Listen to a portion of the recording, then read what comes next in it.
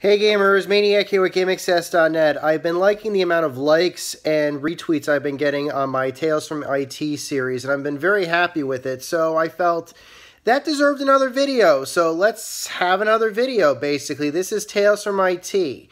I don't know how many of you guys liked my story about the guy I set up a QuickBooks server for, or I should say QuickBooks multi-user support for, but he called me back for another job, and this is once again another job that I had never ever done before. You see, he had this very large, very expensive hewlett-packard printer. Now, it's not like the kind of high-end hewlett-packard printers that you guys would get at your local Staples or whatever that you would pay a couple $100s for, even the really, really nice ones that you'd get. This was a printer the size of a couch. He was using it mostly for things like printing out blueprints and spreadsheets and things like that on very large paper. This was a drafting printer. Don't get me wrong, it still had a lot of the functions of a normal printer. It still used inkjet cartridges, but it was just very, very big. And it broke on him. Now, printers like this do break. And I was under the assumption that when it came to Hewlett-Packard printers, the only way to fix them was to send them back to the manufacturer, who would then service them and then send them back to you. But this was the kind of printer that's not that kind of printer, basically. It was because it was designed for high-end clientele. This was a printer that did have and allow for in-room service, basically. It could be serviced. It did have operational service abilities. You could go in and fix it. And in his case, what had broken was its belt. Now, you're probably wondering, like a belt, basically, in case you're curious, this belt works just like any belt in any type of machine you would be aware of. It's designed to move the print head, I should say the full-size print head, back and forth over the paper. That's what it's designed for. They cost maybe around $14 or $15 for an end user to purchase. It's not an expensive part, but it's the most, how do I put this? Because with most belts, basically, because of how it's designed and how the printer was designed, it is one of the hardest parts to get at in order to replace. No joke. You have to take the entire printer apart just to get to the belt, replace the belt, and then put the entire printer back together. And the only reason I knew about this was because that as of the time he asked me to do this job for him, he had sent me a video that somebody had produced online. I think it was a company that manufactured high-end third-party belts that lasted a bit longer than the regular Hewlett-Packard ones. They had gone through the Hewlett-Packard manuals. They had the tools that they needed.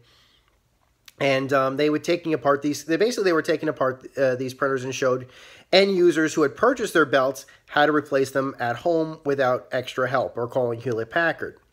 Now, again, as far as I know, Hewlett-Packard is fine with this, and I'm pretty certain that his printer was long out of warranty. This was an aftermarket printer for him. I think he paid $2.5 grand for it, I think. The printers new, I think, cost at least $6 grand. So he did certainly get a deal out of it, and it lasted him quite a while. But after taking a look at it and the belt basically going on him, he had to think about, well, okay, he figured that there was enough information in the video that he had provided me that he could have done the job on his own. He already went to Hewlett-Packard and bought a new belt. But the issue wasn't that. The issue was that would have made him lose a whole day's worth of work when he could have just hired me, have me do the job, and he could continue on working. That was his understanding of it. It's like either he does it, loses a day of work, or has me do it and he can keep working, and he'd be willing to pay me for the time. So at first I told him no, I had never worked with stuff like this before, but he convinced me. He's like, no, I got the video. We go over the video a couple of times, and I'm pretty certain you can do this job. He's like, I think I can do this job, so if I think I can do this job after looking at the video, I'm pretty certain you could do this job.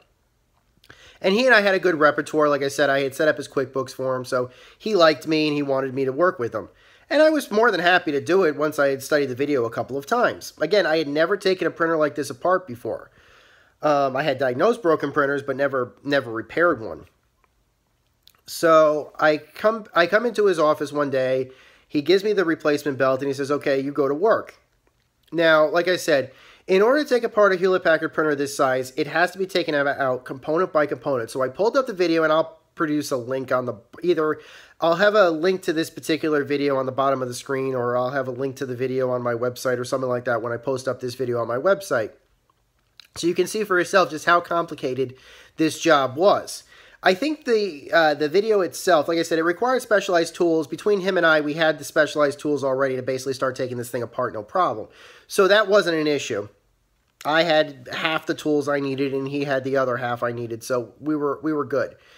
So I started taking the unit apart, and I was doing this very, very, very carefully because I was fairly certain that if I didn't mess around, if I had messed around with this too much, I was worried that I was going to cause further damage to it, and I didn't have the insurance and the liability basically to worry about if I had indeed made this thing worse.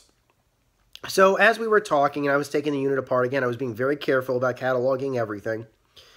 We were talking to my client about, you know, he asked Hewlett-Packard to come do it, but Hewlett-Packard said they would charge him easily $650 to come in and to replace the job. So basically he considered me a cheaper alternative. Well, I'll take it, and an easier alternative, because I lived not too far from his offices. It was a 15-minute drive at most for me. So we continued to work. A couple of hours passed. Now, like I said, that video was, how do I put this? If I remember correctly, that video was about 35 minutes or so, step by step. It took me a couple of hours just to take the whole unit apart and to get everything in pieces the way that the manual explained. So that off the shelf was telling you just how long it was taking just to get to the belt. It took me hours just to finish disassembling the printer. Finally, I got to the printer. Finally, I got to the printer belt that was in there, and I discovered what had happened. The belt inside that printer had exploded. And as I was taking the unit apart, I had realized that there was definitely some aftermarket work that had been done there. There was one or two tab components that were snapped inside of the printer, which told me that likely somebody had replaced the belt that was in there before he even purchased the printer. And likely based upon the damage that I was seeing inside the printer itself, they probably, from what the manual told me, they probably replaced it with some cheap belt or something that didn't last very long. It was probably some, but there was just gunk everywhere inside this thing. I took a look at everything inside the printer that looked like it had damage. Literally the belt was shredded. I am not kidding, but it was more than that. There was just gunk, rubber or some other type of rubberistic residue that was covering most of the internal components.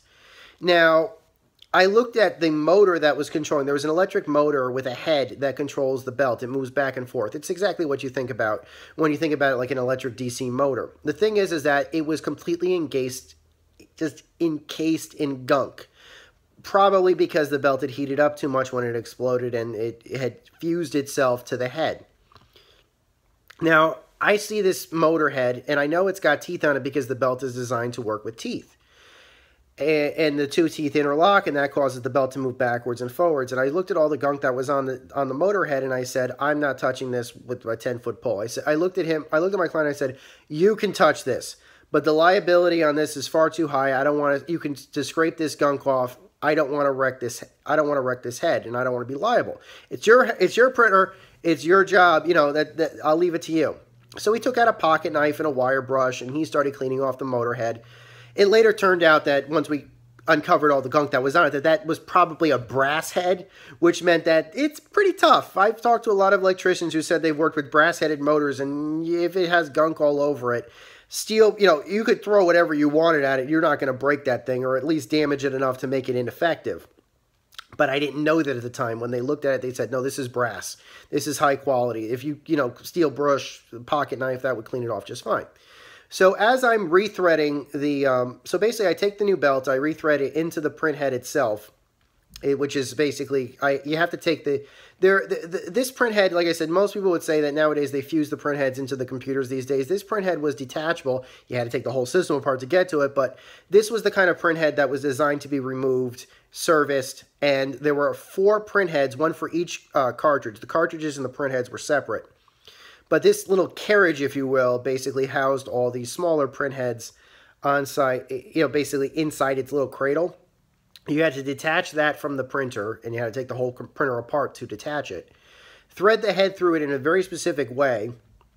then thread it, reattach it slide it back into the printer, and then basically thread it back between a pulley wheel, which is held together on one side by a spring, and that took forever for us to figure out how to get it to work because it was damaged in an earlier job before he even purchased it, and threading it back over the head. It took a lot of elbow grease, but we did actually get the belt rethreaded properly, and the wheel and the pulley system all back into place. We got it all back into place, and then I started reassembling it.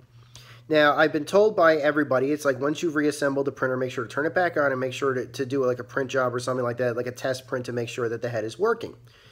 So we turn the printer on, and it starts spinning up, and the head is moving back and forth. The belt is clearly working. It's clearly doing its thing. Now, there is a small piece of metal. It's a very long, very thin piece of metal that's housed throughout the back. You have to detach that from the printer in order to get the basically you have to take enough of it apart in order to basically pull the printer in half in order to get the two pieces in half.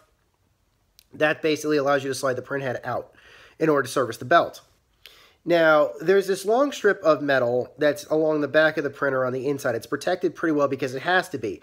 It's kind of like a sensor or data ribbon or something like that. I'm not quite certain exactly what it is, but it has very, very, very fine teeth on it. Little nodules and stuff, and that's basically, the head runs along it so it knows, basically, I think it's an electrical impulse or something along those lines, where to basically end it. Now, we were told don't use any cleaners or solvents on that ribbon cable, or that piece of metal ribbon, because it can damage the internal workings, in which case we'd have to do the job all over again and get a new piece of metal from Hewlett-Packard. But he insists it was dirty, it had residual ink on it, and he insisted on cleaning it.